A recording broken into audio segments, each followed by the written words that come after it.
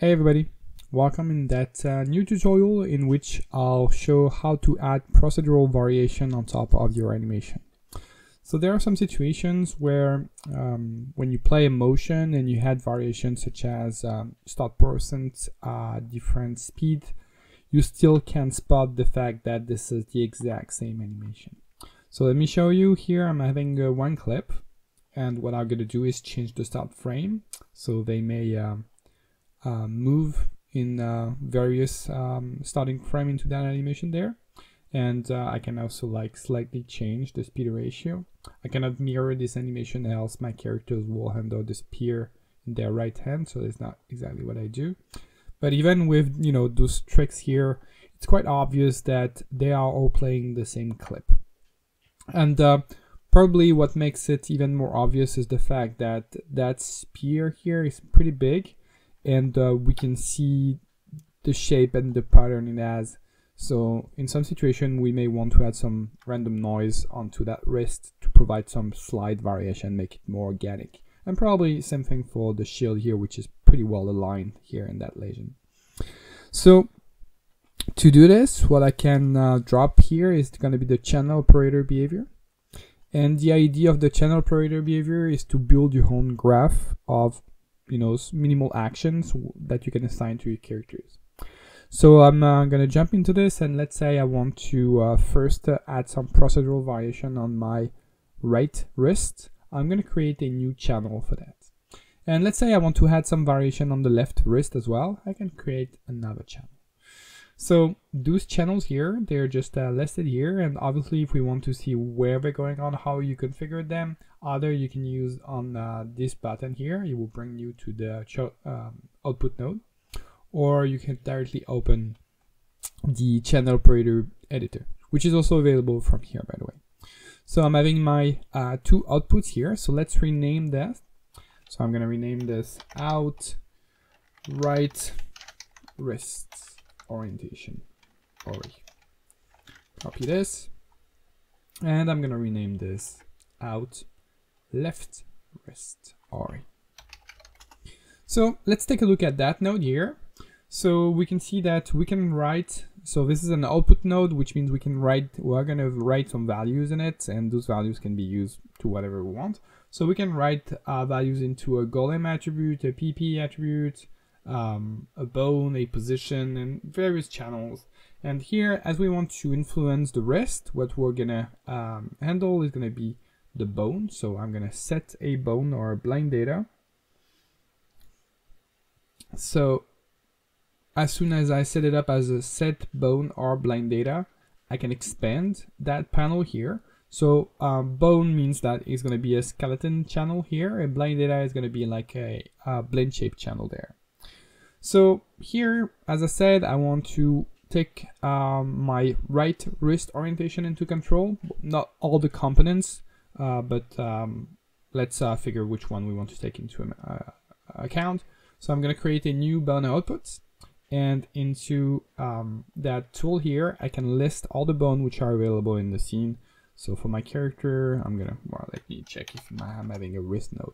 Great. So I'm having a wrist R, probably for right. So here I'm saying, okay, I want my wrist R, X component of my rotation, to be headed with a specific value. So this specific value is going to be defined by all the nodes that we're going to put before and combine before. What I can do is probably just drop a really simple node, say that I want to cast this as a double, and probably provide like a value. So let me provide like a really noticeable value here. So I'm going to provide 90. So 90 as for an orientation will act as degrees. And if I just plug those together, here I'm saying, okay, my right wrist, X component of my orientation, will play the motion, and on top of that will add a value of 90 degrees. Right? So let's see if we do this. We can see that now we're having a 90-degree orientation. So we've been changing completely the orientation here, right? So what we really want to do probably there is going to be provide a smaller value and the value which will be different for all the characters. So instead of providing a double value here, I can go back to auto, set it back to 0 if I want to. Instead, I can see that I have a lot of controls. I can put a double value. So this is what I just done, a vector. So probably not really what we want here. I can read that value from a PP attribute, from a channel, from some script, from a Golaem attribute that can be computed from elsewhere. But I also have access to a ramp. So that ramp is more like a noise ramp. And you can see that as soon as I set it up to ramp, everything grayed out. And my driven attribute grayed out. And I'm having the ramp control being available. So I can add a ramp, or I can actually add as many as I want to be honest. And that ramp, what it tells, so let me remove those ramps, they are not going to be useful here. That ramp, I can jump into them, or they're going to be available from here. And they're, they're called crowd ramp here, but they're basically like a ramp controller. So you're going to specify what's going to be the output range. So let's say I want my characters to have an offset between -10 degrees and 10 degrees. So let's change my output there. Then this is going to be what my ramp noise will look like. I can define if I want each entity to pick a different values into my ramp here. I can say also if my noise is dynamic. So is it going to be changing per frame? So yeah, is it a noise? Is it a loop? Or is it something else? And what's going to be the duration of that curve? So what's going to be the frequency of that evaluation? So let's put more values. So last thing we need to do to take this into account is here we've been creating a ramp, but you can notice that my expression here is empty, and this is what really drives what goes out and what gets written into my out node there. So as I said, I can add as many ramp nodes as I want to, so I need to decide into my expression which ramp I want to evaluate.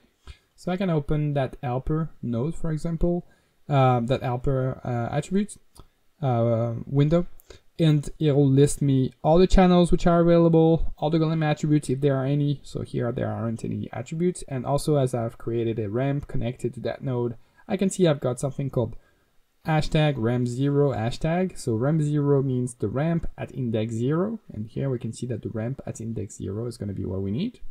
So I'm going to say, okay, I want to take this into account and inject this into my right wrist.